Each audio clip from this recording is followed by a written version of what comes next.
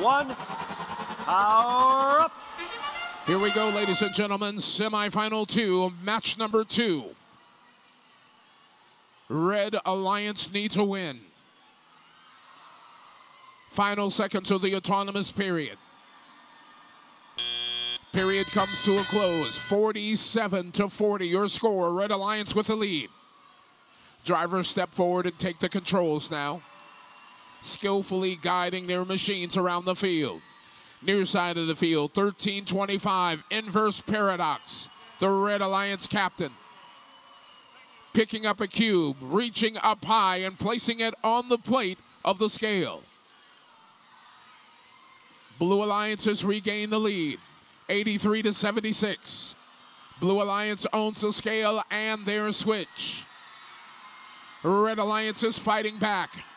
Inverse Paradox placing another cube. Their alliance partner right there is Pulse. Wild Card nearly tipping over, regaining its footing. First power-up being used. This one by the Red Alliance, forcing a change in ownership on the scale. That timed advantage ends. Control of the scale reverts back to the Blue Alliance. 163-139 as we reach the 1-minute mark.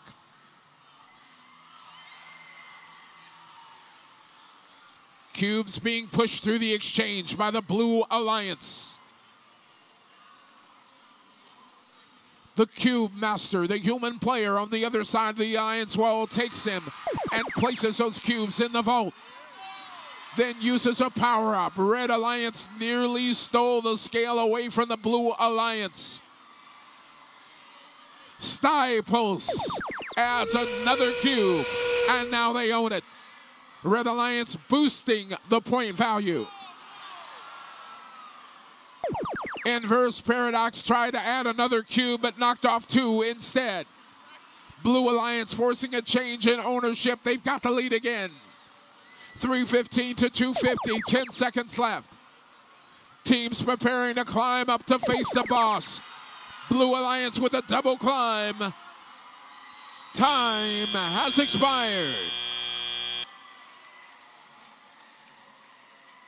Great match play.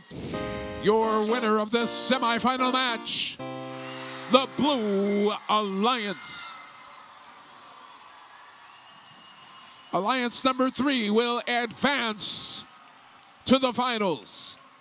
And now